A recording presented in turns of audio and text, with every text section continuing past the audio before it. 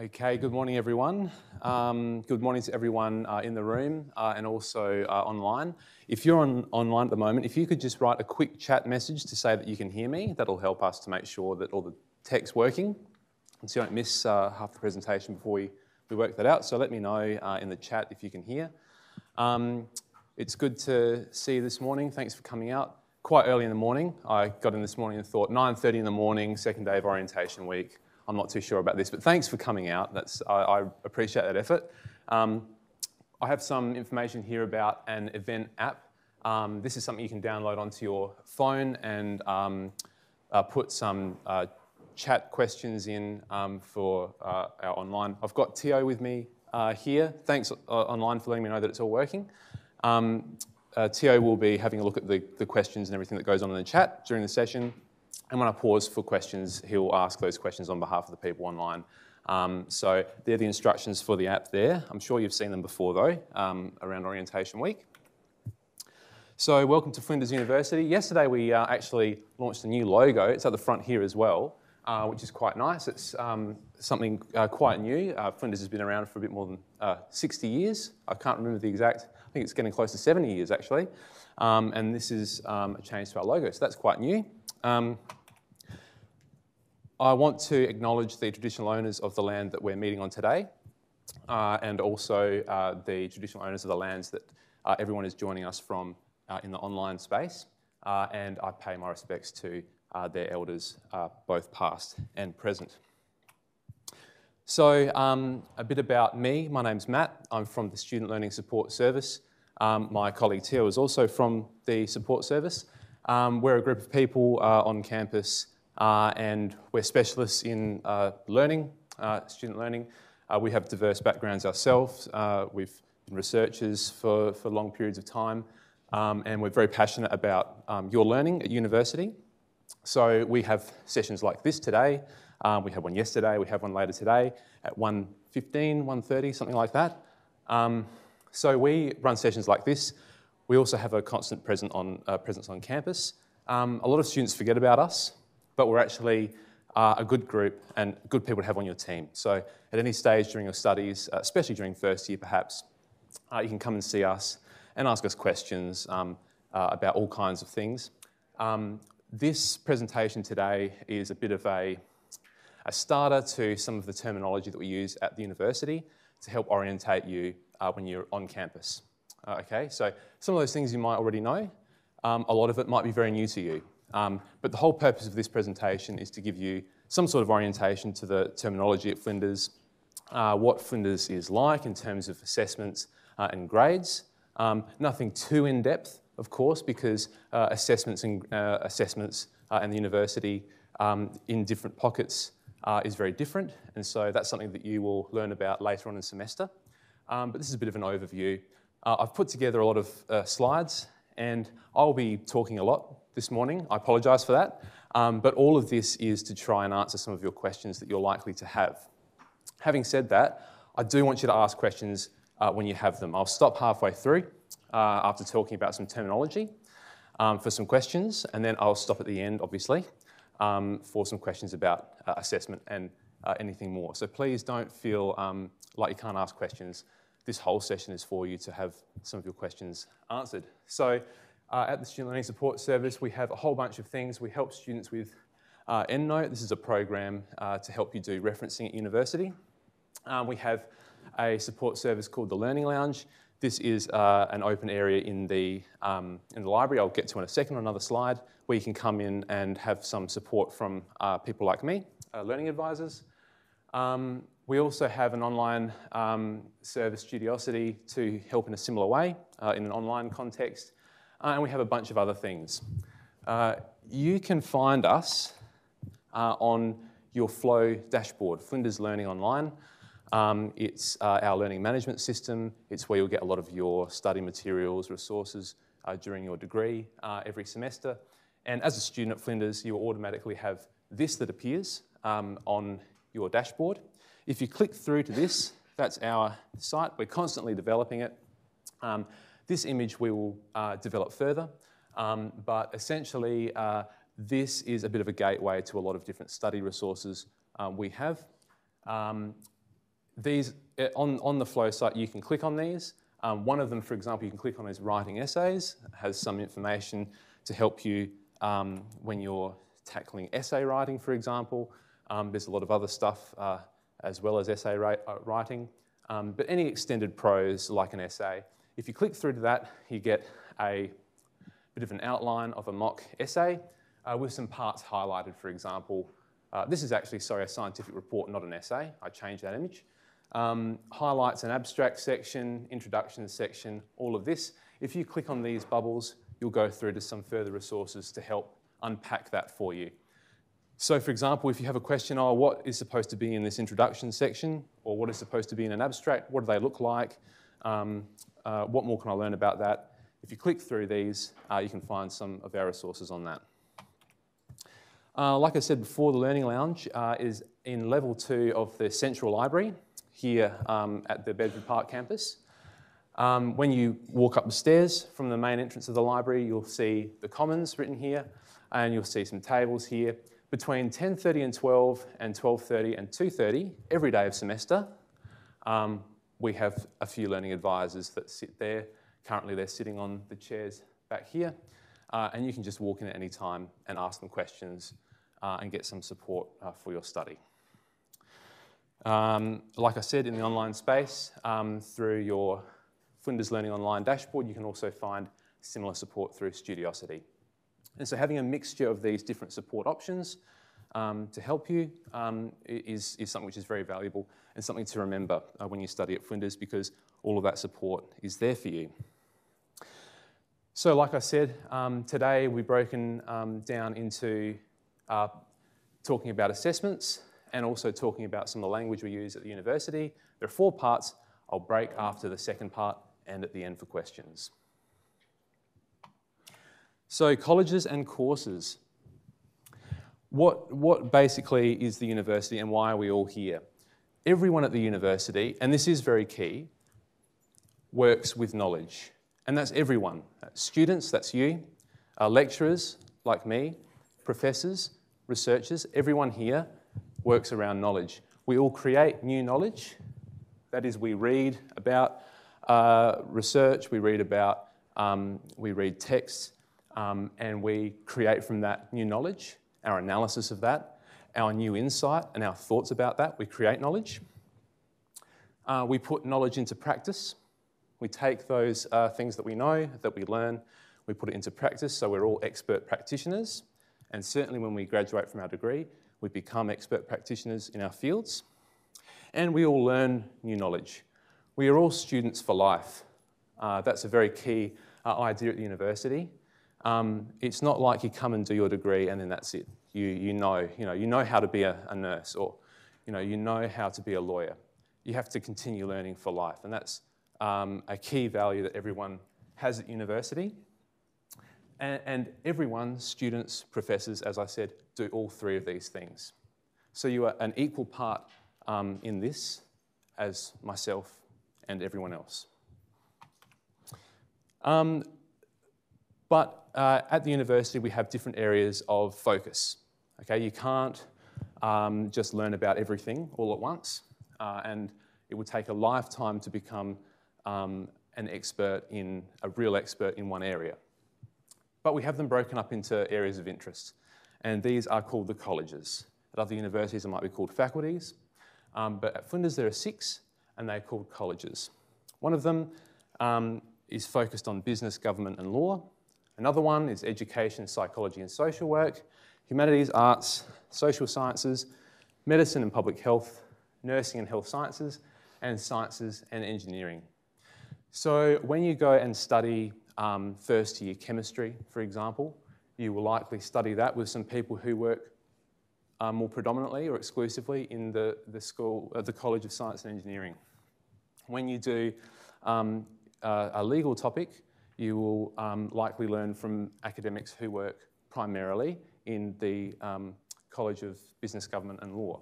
So you will mix between these different colleges, learning different things en road to your degree. Okay? But because of your degree, you might be located more in one college than another. So all 6 colleges focus on different areas of knowledge. So your degree. The degree program is at Flinders called a course. Okay, so this is some of the terminology. It's called a course, it's also a degree program. It's the whole thing that you do, okay? It's actually a collection of topics, okay? So the degree is not a single thing you go into, you have all your peers, you stay with all your peers all the way through, maybe like it's a class at school, okay, and finish with your cohort. That's not really how it happens. You do have a cohort for the year, but you all go and study different things from different colleges at different times, often. And those topics can come from any college. So that's a key difference. It's kind of like making a patchwork quilt, okay? Your degree is the whole quilt, and it has patches that you need to make it up with, and those patches are the topics. And they can come from anywhere at the university. Some of those patches that you have in your quilt are must-do patches. They're called core topics. So if you study in the Bachelor of Teaching, there are some certain pieces of this quilt to get that degree, certain topics in that degree, you simply must do. Otherwise, you won't graduate as a teacher and you won't be registered as a teacher, okay?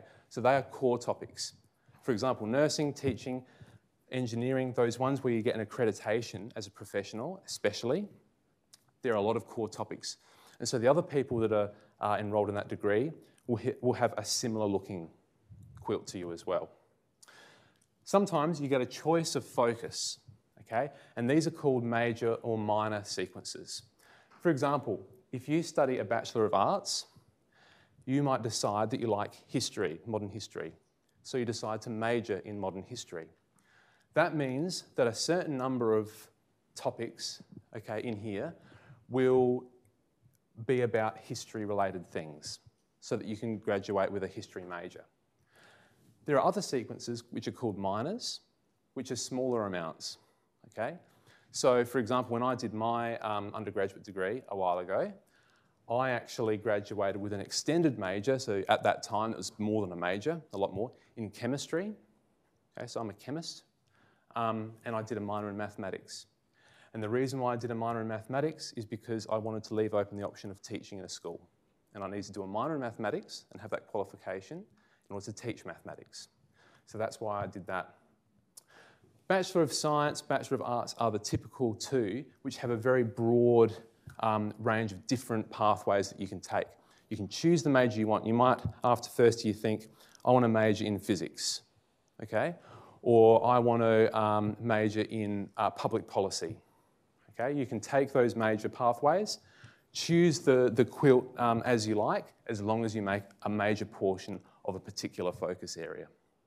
So that's the idea with majors and minors. They're still made up of topics, but it depends on the selection, okay? And how that looks for an overall quilt, or overall degree. Sometimes you have free choice, okay? As part of your degree, there are parts of it where the university says you can pick whatever you want. It doesn't matter what you do, just study something, okay? And they're called electives. And so especially with Bachelor of Science, Bachelor of Arts, of course in a lot of others, you'll have a certain degree of electives. Sometimes the university says you can have an elective, but pick between these ones because they're the ones that will most help you to become an expert practitioner when you graduate, okay? But elective means you have choice. And so you can see that people doing the same degree, even though they're doing the same degree, can end up having a whole bunch of different things they study. Okay, so that's the breakdown of the degree. Support services, as I said before, there are many different ways in which you are supported at university. University is about your own learning. So when you come into a class, it's important that you focus on your own learning and think, what do I know about what Matt's talking about now? What don't I know about what he's talking about? You might know a lot about what I'm talking about right now, but you might think to yourself, I know a lot about this already, but is he going to say something which teaches me a little bit more, right? Or you might think, I really don't know what he's talking about here. What can I take from what he's talking about now? Okay, and then build upon that later. It's a very individual thing, but you actually have a lot of support available. The library has many people to support you. The library at university is a lot larger than you think. it's not just a building filled with books on a shelf. It has access to all the information that the whole university uses. We have subscriptions to international journals. This is where all of the knowledge and information is published. You can't always access that just by Googling, okay? And the library is very helpful in helping you to access that information, use that, and find the stuff that's most appropriate for you. Flinders Connect, this is a service on the ground floor of the library, so it's actually on plaza level, so below the main entrance. They can help you, anything you need, if you need to collect your ID, if you want to pick up anything from university, if you need some support but you're not sure where to go to, if you go to Flinders Connect, they all know that stuff, and they basically tell you, oh, you need to talk to Matt at Student Learning Support Service. This is where he is. Go and talk to him. He'll help you with what you need. Flinders Connect is very useful. There are a lot of health services on campus. There's a GP on campus. There's a pharmacy as well. There's disability support service. There's a lot of health services available. We also have a team that helps you think about careers and employability after graduating from university. They help you to think about what you can do now to help set you up for employment when you graduate. There's a whole bunch of support services. It's all there for you, and all you need to do is reach out and seek those services when you need them. The important thing is to know they are there.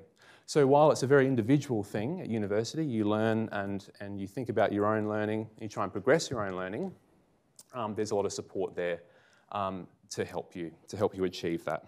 And we're very interested in helping you to achieve the best that you can. Okay, like I said, Student Learning Support Service, that's us. We can give you tips, hints and advice because we're experts in learning. That's our field. Okay, so we'll just recap that first bit.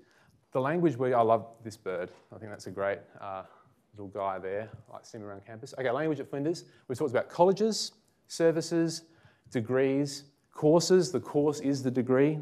Okay, that's the language we use. It's different to Adelaide University. Okay, topics. Okay, these are the single subjects that you study in a semester. I forgot to mention that. So heading to semester 1, if you have a full-time load, you'll study 4 topics, typically, okay, for your degree. Majors, minors, core topics, and elective topics. Okay, I'll talk a bit about this first, and then I'll stop for some questions. Lectures, tutorials, and learning activities. Okay, the guts of what we do at the university. There are many of them, okay? This is kind of like a lecture, okay? Lectures, tutorials, workshops, laboratories, online activities. There's a whole bunch of different things you interact with. And it's all there for you, okay? And you don't have to look at any of it if you don't want to. But obviously, I would say to you that it's a good idea to engage with these as much as possible. And every time you engage with these, take it as an opportunity to learn something more, okay? Every time. No matter how well you already know that stuff, no matter how poorly you know it at this time, always try and push a little bit further with your learning. Lectures are a bit like this, okay? It's a forum where there's someone who's talking about specialist knowledge. Okay, I'm just talking to you about orientation stuff today. But in your lectures, the whole idea is that a specialist will talk to a large audience about something, okay? So I'm not going to have an intimate discussion about this with you today because the group's a little too big, okay? So the idea of a lecture is a large audience and someone shares some specialist knowledge for you to think about. It's also, it's done in live theatres. It also can be done through short videos. You have a short video, it's a bit like a lecture. You have an expert talking about things they know and you listen to it, you try and learn from that and you follow things up if you don't know about them, okay? That's the idea. And also lectures often happen these days in the online space as well. And we have people with us today who are watching this on the online space. Okay, my advice, to listen actively. Okay, if I say actively listen, you've heard that many times. Okay, but basically, you have to kind of listen past the words that I say as a lecturer and try and understand the meaning of what I'm talking about. What am I trying to get at, okay? This is kind of an idea of active listening, okay? Reflecting on your own thinking and the thinking that I'm presenting to you and weighing those things up. Okay, how do I think about support services at university? What's Matt saying about it? What does he think about it? Should I change the way that I think about it? Okay, and that might be productive for me or help me in the future. This kind of idea, active listening. Take notes as you learn new ideas or are challenged, but don't over note take. Okay, it's not, like I said, it's not the literal words that I say which make the most difference. It's the meaning behind it. Okay, so you can take notes about new ideas that you learn or are challenged by that you might revisit later on and think, oh, I didn't quite understand what he said about this. Maybe I'll follow that up somewhere else. You can also write questions to ask tutors and peers outside of the lecture.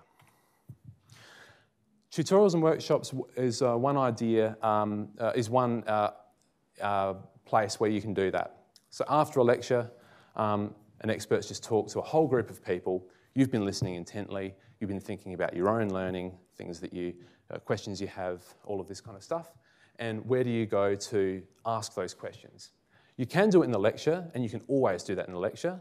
But otherwise, tutorials and workshops are a good place for that, especially if you want to discuss it a bit more. Okay? This is an extension to lecture-based content typically. Normally, in this, you discuss thoughts and issues with a smaller group of people, okay, like 10 people, 15 people, even smaller sometimes.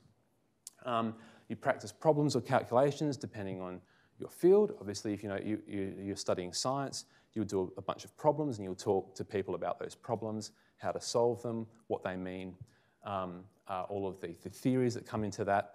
And from a more arts perspective, you talk about issues and you discuss those and you practice arguing those issues. And importantly, ask questions. It's no good going to a workshop and tutorial just doing problems, getting stuck on them and thinking, oh, I'll look at that later. That's the time and place to ask, why is it like this? Or why do you think that?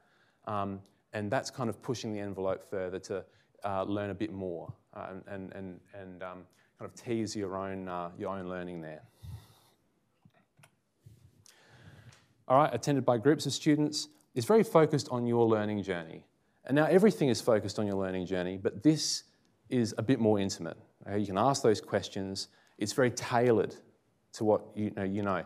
If I'm having a workshop or a tutorial with you, an intimate lesson with only a few people, and I want you to learn as much as you can, and it appears for me as an educator that you're not quite, you've made so much progress with your learning, and I can see that, I will target you I'll meet you where you're at and try and push you as far as I can, right?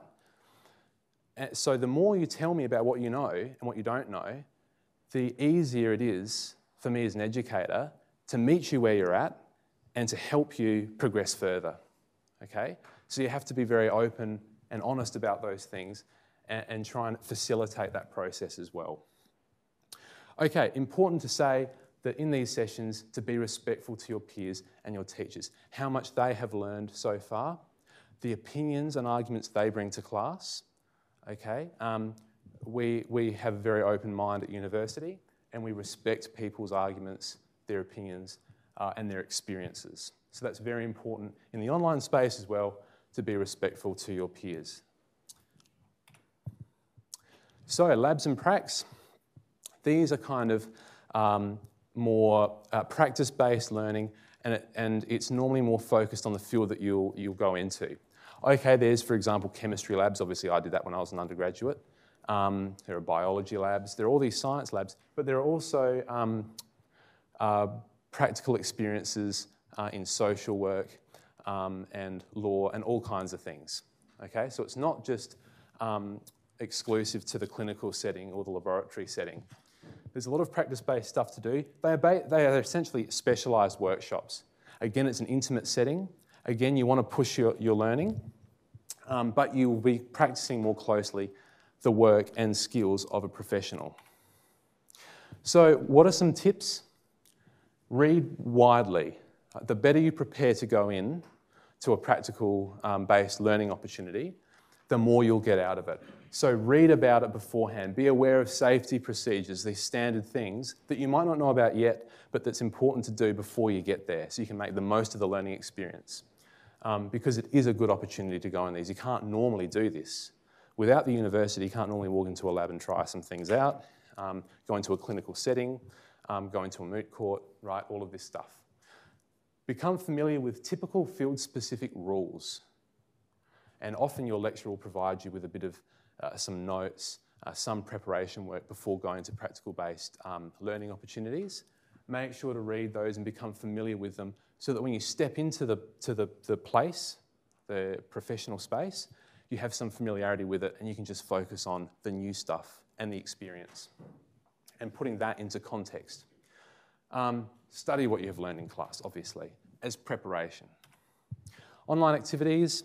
There are many online activities that you'll find through Flow, and we also use Collaborate as a live streaming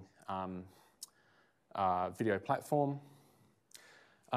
So there will be lectures, tutorial, problems, workshops, sometimes in the online space, obviously, videos and text, interactive content, discussion forums to contribute to where people add their ideas. You read those ideas, contribute to them a bit, have a bit of a class discussion. Depending on what you study, you'll have various elements of this. Sometimes all of them, sometimes not much of them. But again, it's another place where you can test your knowledge and interact with that and learn something from it. The most important thing is this consolidation of what you've learned and read. So whatever you see in class, you go to a lecture. I've heard from many students before, I went to all the lectures. It's not enough, right? It's not enough to just go to the lectures and to turn up. Turning up is important. Going to the lectures is important. Reading the texts, or having a go at reading the text is important. But what's more important is that you consolidate those ideas. And that's why in your timetable, you typically have a lot of time, okay? You might have a lecture, a couple of lectures on Monday, you know, a bit of a lab on Wednesday, whatever. You've got a lot of holes in your timetable. It's like Swiss cheese. Those holes you want to fill with your own time consolidating work. I know that you've got other work and stuff that you've got to do, but the whole point of us giving you a full-time study load with a lot of holes is for you to do this. Your own practice, your own reflection on how you're going with your progress, your own further reading, and following up those things you don't quite understand, and the things that you do understand, also consolidating that as well. So this is a very important process, consolidating. Here, make good use of your own study time. All right, so activities at Flinders, we talked about what lectures are, what tutorials are. They're different. Lectures and tutorials are different. Large class, not that much interaction, sometimes a bit of interaction, but it's for a bigger group. Tutorials are more intimate. Workshops are also more intimate and a bit more practical based. Laboratories are practical based in the setting of expertise, like a lab, clinical setting, moot court. You also have activities to do online, which are very useful. They're very, very useful to do, and it takes a lot of time to prepare those. I know, it takes a lot of time to prepare those, so I spend a lot of my time doing that. Practical work, Flinders Learning Online, the learning management system, make sure to always be on that. Collaborate, okay, and consolidation, importantly, is a learning process. So, with that, I will stop and ask for questions about that first half. Yes. So back on the topic of your course structure, with double degrees, is it true that you don't do electives, or you do fewer electives? Yes, the question was for the people online, with a double degree, it takes less time to do a double degree, and do you do a reduced number of elective topics, for example? The answer broadly, I'm not really a specialist to talk in this area. There are other people at university who can talk more to this, but broadly, yes, that's the idea. So if you do a double degree in teaching and arts, it only takes 4 years, I think, something like this, double degree. What they'll do is, in working out the structure, they won't just get you to do endless electives, like doing 2 separate degrees. They'll concentrate it and say, okay, if you want to be an arts teacher, a humanities teacher, whatever, at school, you do education, arts, and what we'll do is you do all the core topics from education, you do a major in the arts. That's what you need to teach, okay? So you do that first, and if there's any time left, then you can do electives. So Yes. you just basically just concentrate both of your degrees into their essence and then follow those. Yes, absolutely. You concentrate the degrees into their bare bones, their essence. So if you are interested in doing that, for example, being a teacher, doing a double degree, there's a whole bunch of other double degrees. I just haven't looked at it. It's the only one that comes to mind. The double degree is a good idea if you want to do that. I thought about doing a double degree too when I was an undergraduate, but I decided to just focus on science first because they had a master's degree in teaching, and I thought I'll just leave the teaching till later. I decided not to do it in the end, so I became a researcher instead. But yes, double degrees are very effective. So 1 extra year, but you get 2 degrees, typically. Are there any other questions? Yes?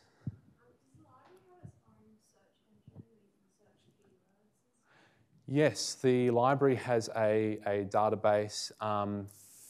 Broadly, it's called Find It at Flinders. Okay, good.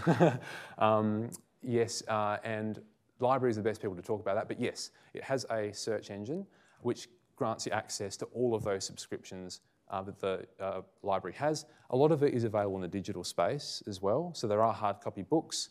There are some texts which are only hard copy books, but many books and almost all journal articles are available online. And Find It at Flinders is, so Find It, F-I-N-D-I-T, at symbol Flinders, that's where to find it. And if you go to the library page on the website, you can't miss it. It'll be there. Follow the links for that. Yes, a good question.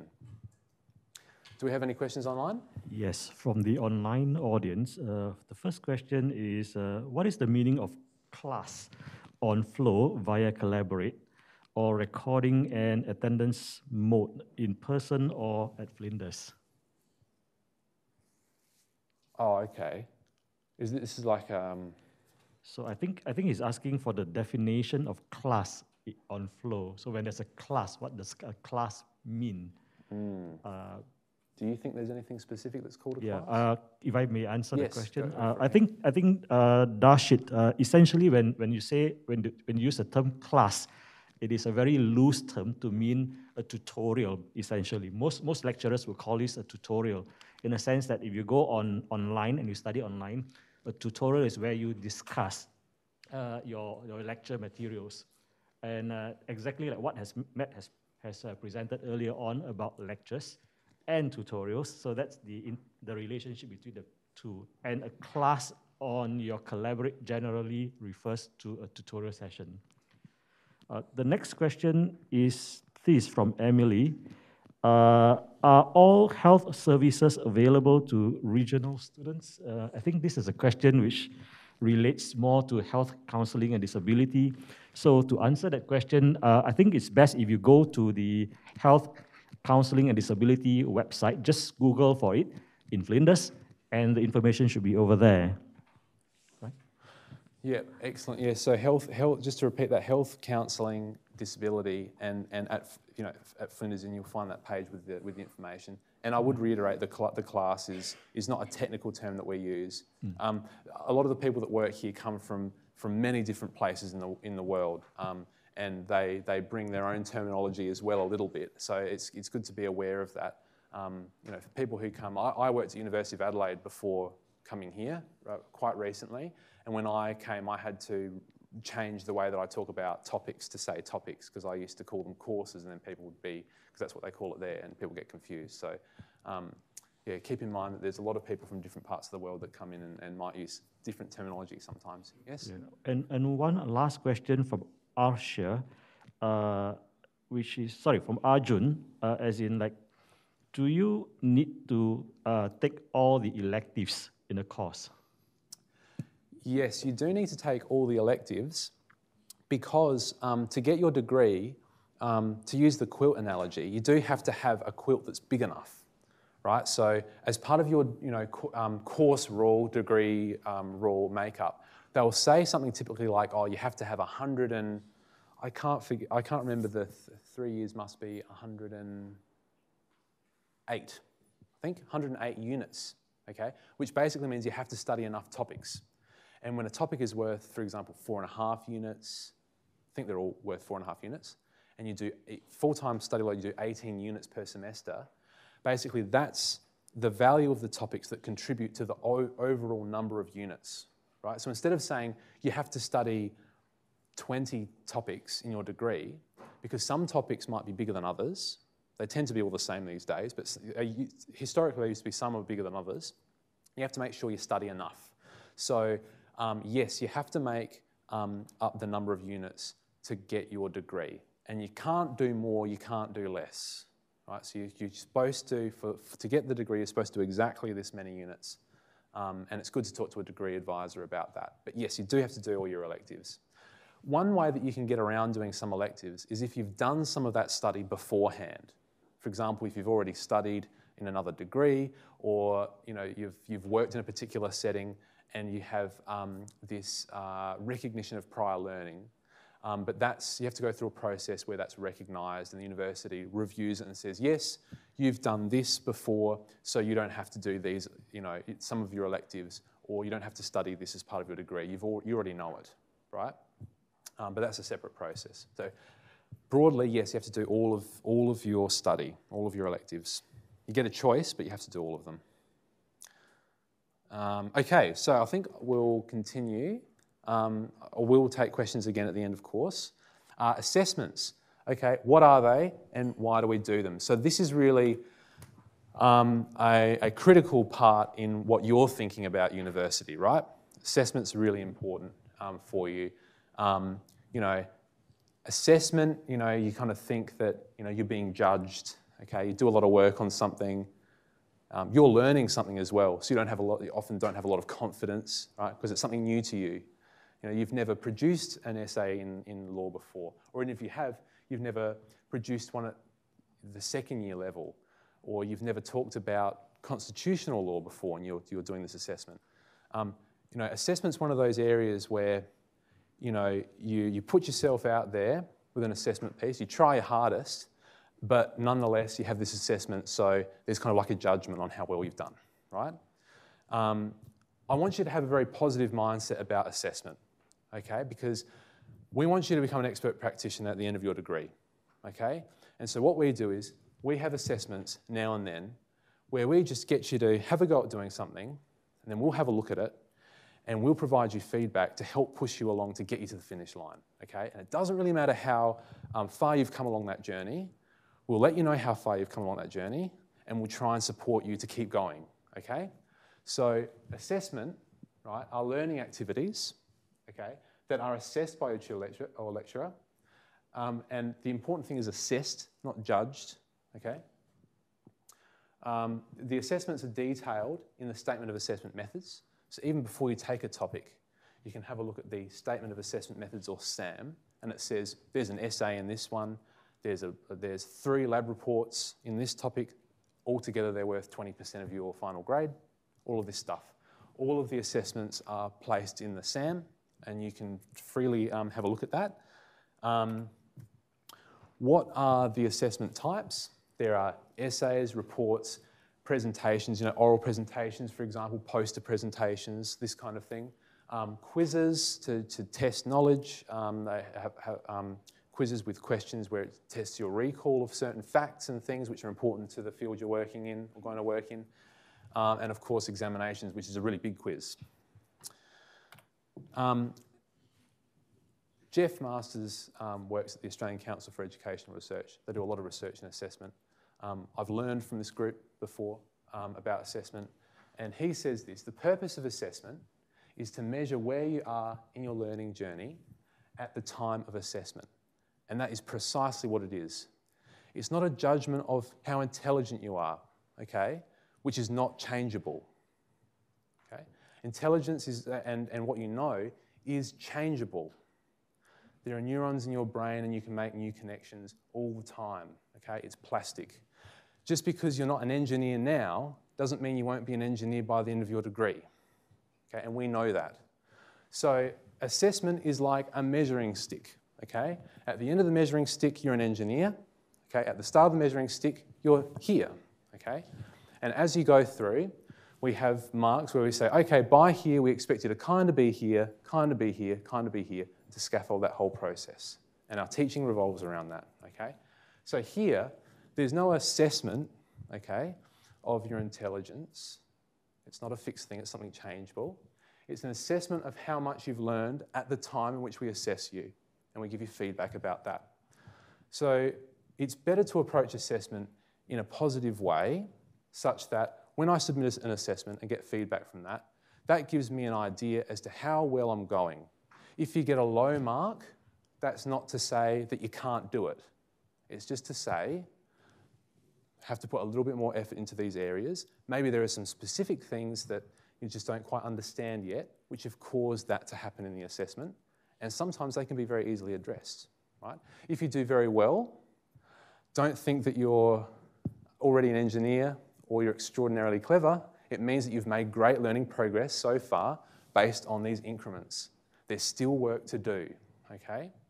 So your performance on assessments will vary throughout your degree, and as you go, you'll keep getting better and better as long as you put in effort to do that. Okay, so what other types of assessments you get? There is extended responses, essays, reports, presentations. Typically, these are things where you write a lot, or you present and you talk a lot, right? They're things where you give all of the things that you know and you try and present that to your assessor. And they make a judgment on all the different things that they see from you as to how well you're going, all right? So in order to prepare and to perform on these, read widely, okay, because you're going to be giving a lot of information, you're going to be giving a lot of analysis. You need to be behind a lot of stuff in order to do that, okay? Think very deeply about those things. What do they mean? Right? So when you're talking about different chemical reactions, different laws, different moments in modern history, think deeply about what they mean and how they're interconnected, not just the facts, not just the straight facts. Think deeply about how they're interconnected. What do they mean in the grand scheme of things? Okay, because you tell me all these dates in modern history, you know, this happened, this war happened, you know, there was, you know, this event and this event. But then I say to you as an assessor, but how are they connected? What, you said that this happened and this happened, but how do they relate? Why did that happen first? You know, I'm testing that deeper knowledge, right? Do you know how they interrelate? Would that second event have happened if the first one didn't happen? That deeper stuff, that's for extended response, okay? Apply what you've learned, communicate with detail, okay? With detail is an important thing. Completely opposite to that is short response type questions, okay? These are when you're given tests or quizzes. You typically provide less than a sentence or two or up to 2 paragraphs of response, really short response. Even multiple choice, you select a response, okay? And this is in a very focused area of the curriculum, right? You know, you might have weekly quizzes in a topic, and they just test recall for certain facts as you go along. And it's designed to kind of help you to keep up with incoming new facts to recall, which are important as time goes by. That's the point of quizzes. They are very useful to do in time, but also to revise later. Examinations are like a huge quiz, and it's typically at the end of a semester. And it gets you to recall a lot of information, okay? Like, for example, if you're going to be a clinician, even though you can do, you know, you have to do a lot of analyses and deep thinking about a lot of things, you also need to recall a lot of facts, because you need to be able to remember that clinically significant stuff and process and protocol, okay? That's very important for that. So same happens in sciences like biology and things like this. So a lot of the time you do have exams where you test that recall, okay? It's an important idea. There'll be different types of questions depending on area of study, so I'm not giving you any typical questions here because they will vary depending on what you're studying greatly. But the tip here is to provide answers of appropriate level of detail. Not only to study that recall beforehand and practice that recall, obviously, have test examinations, all this kind of stuff, but to provide answers with an appropriate level of detail. If you're only required to write a sentence, don't write a paragraph, because the assessor only wants you to generate one piece of information, recall one piece of information. if they're asking you to write 2 paragraphs on something, don't write a sentence or a word, because it's not enough, right? They're looking for you to recall more things, maybe even bring in a bit of analysis, okay, in that response. So modify the amount of, in an exam situation, modify the level of detail to suit what you're being asked, okay? And so one important thing is, at university and in study and doing assessments is answer the whole question and nothing but the question, right? So answer the question, you've got to answer the question. If you don't answer the question, doesn't matter what rich information you provide about something, it's not relevant because you haven't answered the question. So read the question, understand it, and answer all of it, but don't answer anything more, okay? That's a hot tip. All right, yes, there are skills-based practical assessments, laboratory, field work, all kinds of assessments. Typically that's hands-on assessment. You know, how well do you set up a cannula for a patient, right? How well do you do kind of these more mechanical things and procedural things? We've got someone here doing pipetting. There are a lot of techniques behind doing that. I don't know how to do them because I didn't study that, but you're assessed on how you do that. Because if you haven't developed those skills, you won't get accurate results. Okay, and assessments and feedback tell you how much you have learned, where you are currently at in your learning journey, and what to learn next. And then that what to learn next is the next bit in that iterative process of learning at university over 3 years. Okay, assessment at Flinders. We talked about assessments, obviously. The statement of assessment methods document at the beginning of your topic, always available to you so you can see what you have to do, write a report, do an examination worth 50%, right? Something like this.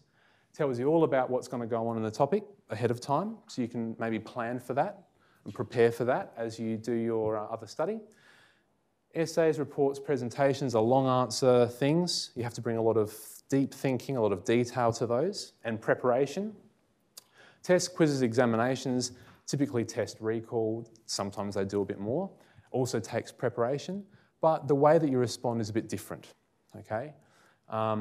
Skills-based and practical assessment, hands-on stuff. Didn't really mention, I must have had curriculum in there before. Curriculum is basically all the stuff that you will learn, right, in your degree and your topics, and it's structured in a certain way to get you to being an expert at the end. And feedback's very important. Feedback is the most useful thing to help you to take the next step in your learning. Okay, I'll go through this and then we'll have questions and we'll go through it as quickly as we can. There is a grading scale, okay? All those things that I said to you about assessment before hold true, okay? About it just being a yardstick to help you along. But in the end, we have these grade categories that go on a transcript, okay? So if you get, an aggregate score of about 85%, typically is aligned with a high distinction, and that is worth 7 points on your academic record, okay? So 85% and above, it's called a high distinction, and you get the maximum 7 points for your academic record. If you get a distinction in a topic, it's between 75 and 84% as an aggregate, you get a point score of 6. Credit, the numbers are there, point score of 5. Pass, okay, point score of 4. And if you go all the way through a topic, the whole thing, do the examination, whatever, all of this stuff, and your score is less than 50%, that's a fail, and so that won't actually contribute to your degree. It's like the piece of patchwork won't go into your quilt, okay? So you redo it if it's a core topic. If it's an elective, you might choose to study something else, but you've got to study something else, okay? And that contributes, it's not like it never happened, it contributes a score of 0 to your average, okay? So that's how it works. There are other topics that are non-graded passes. Basically, you just pass it and that's it. So you don't get a point score, but it doesn't count to your average. You just have to pass it. It's like a hurdle, okay? It's an all or nothing thing. There are some other things which are important to mention, and they're about withdrawing, okay? So there is a withdraw, I haven't updated these dates, sorry about that. there are updated dates for this. So you can actually go through a topic and think, nah, I don't want to do this anymore. I'm having a hard time. I need to do less, or I'll just attempt this another time, okay? You can withdraw without failing. And there's a particular date for that. It's not that one, that's passed already. And it's like it didn't happen, okay? No point score. If you wait too late in the semester, sorry about this date, if you wait too late, you can't just withdraw right before the very end and say, no, I'm going to fail this, so I'm going to withdraw now. If you go past that date, it's a fail anyway, because you've gone too far through it, okay? And so that will just be, it will be called a withdraw fail, but it will also have a point score of 0. Another one is the census date. This is earlier in the semester. Again, the date, I'm very sorry for that. This is where you can try a few weeks, 3 or 4 weeks, something like this, into semester, and you can decide whether you want to continue with a topic or not. And if you decide not to, and you withdraw before census date, it's as if you never turned up before in the class, and you don't have to pay for it. If you go past the census date, even if you withdraw without failing, or you fail it, or you get a high distinction, whatever, it costs money, okay? So the census date is the cutoff for paying, all right? So they are important dates. Again, I'm sorry for those wrong dates, but they are available to you if you Google that or look on Flinders' website, you'll find those dates. It's probably in the planner as well, the calendars. So I'm getting close to the end. Grade point average, what is the grade point average? This is an important score for you, okay? It is the average of all of those point scores that I said. High distinction is 7, distinction is 6, fail 0, all of that stuff. It's the average of all those point scores for all the topics you have studied in your degree, okay? It's useful for degree transfer and additional study.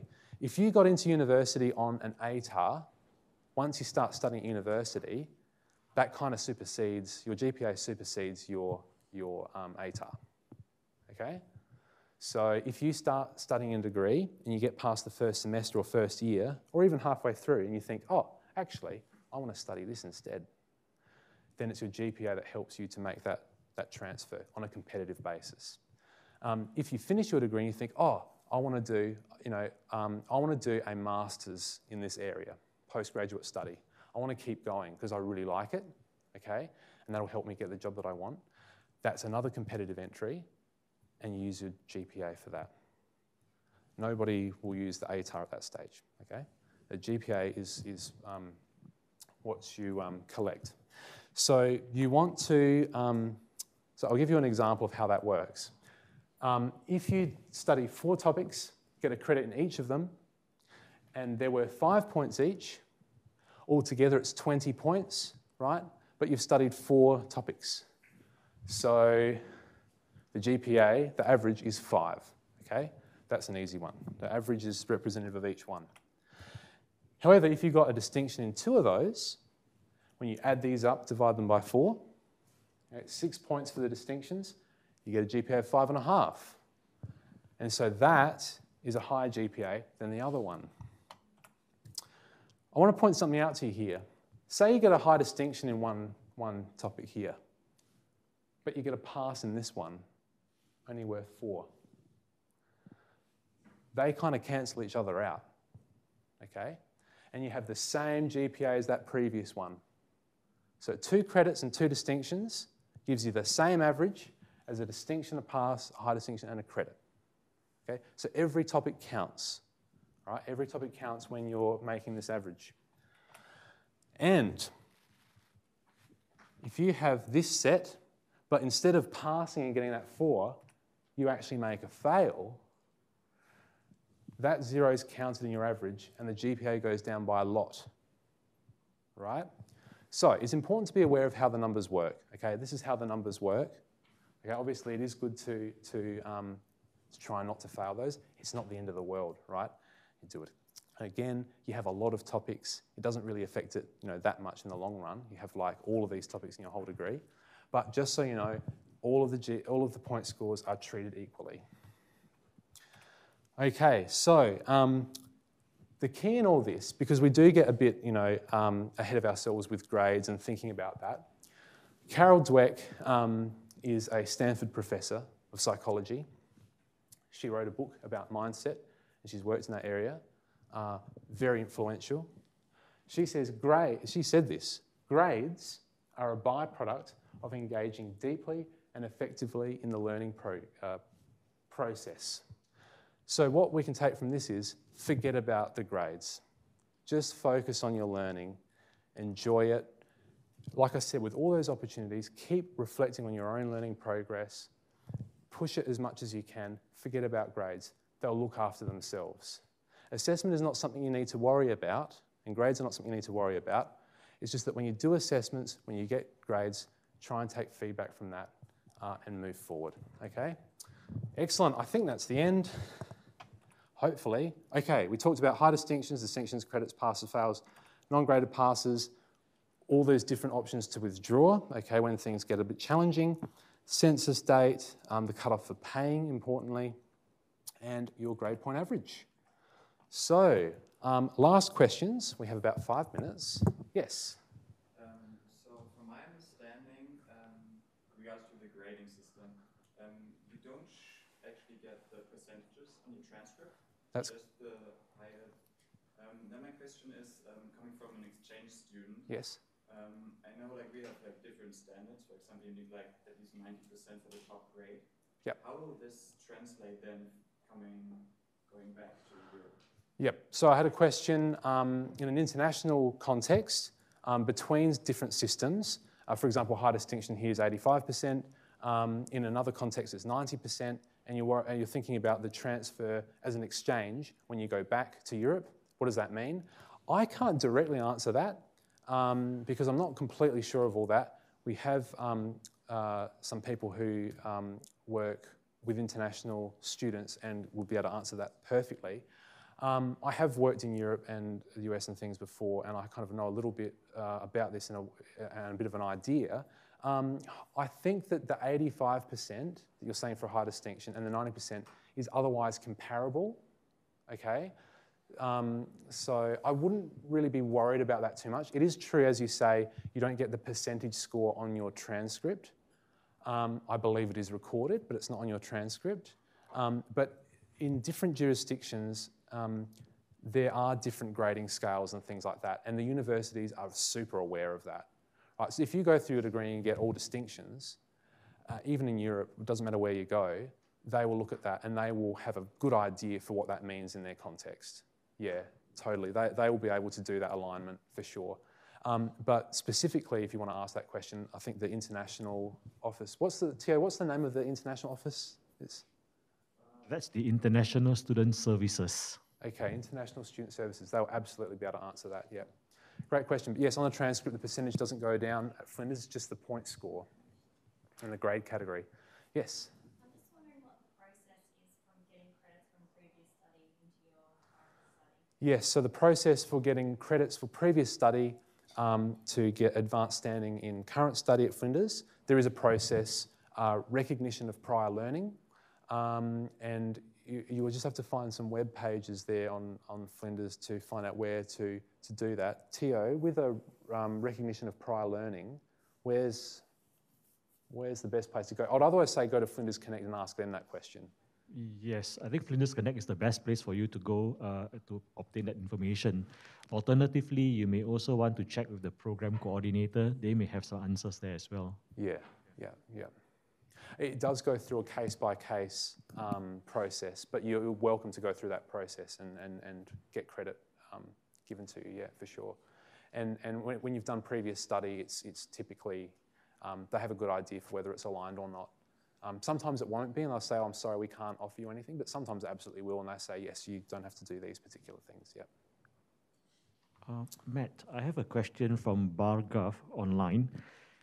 He or she asked this question: can I select only one subject for enrollment? Yes, so only one subject, and just for terminology's sake, topic per semester, I presume. My understanding is yes. You just have to organise your study load to be part-time such that you take one topic at a time.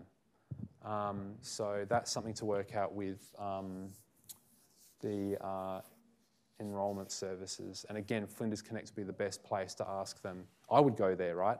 I had a student who asked this to work out exactly what you do to do that. But basically, you go to a part-time study load, and you select to take one topic per semester, and you can do that. My understanding is you can do that, yes, as a part-time load. Yes? Another question. I saw for some topic assessment, there's also like grading for participation. Yeah. Like that sounds something very like relative. Yeah. What are professors looking for? My advice is to ask them. Ask them because with all assessments, there's often not a very strict rule about all of those different things. There is obviously at the university we have a lot of freedom, academic freedom. We all have a lot of these different freedoms. Definitely ask them, what do you mean by this participation? You can say, obviously I want to do well and I want to fulfill that criteria. How can I fulfill that criteria? And they might even tell you when the topic starts. I presume it starts next week, how to do that. You know, like for example, if you have workshops, they might say you have to turn up to every workshop unless you have a medical certificate or something like this, and that's how they judge that. So yes, that's a specific question for the topic coordinator, yeah. Do we have any more questions online, Tio?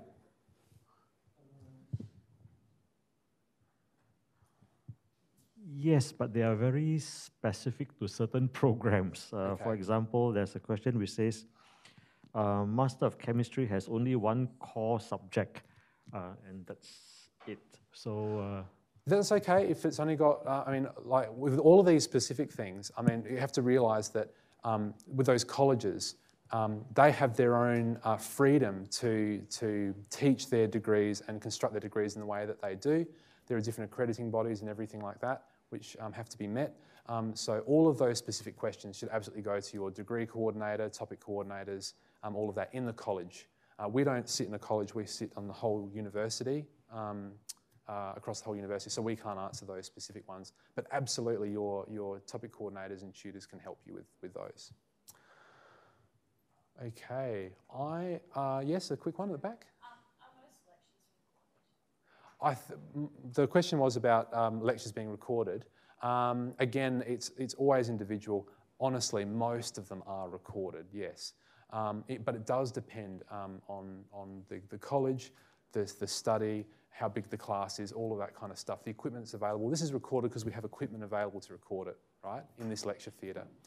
So it is a specific question, but broadly, a lot of lectures are recorded these days. Yes, absolutely, yeah.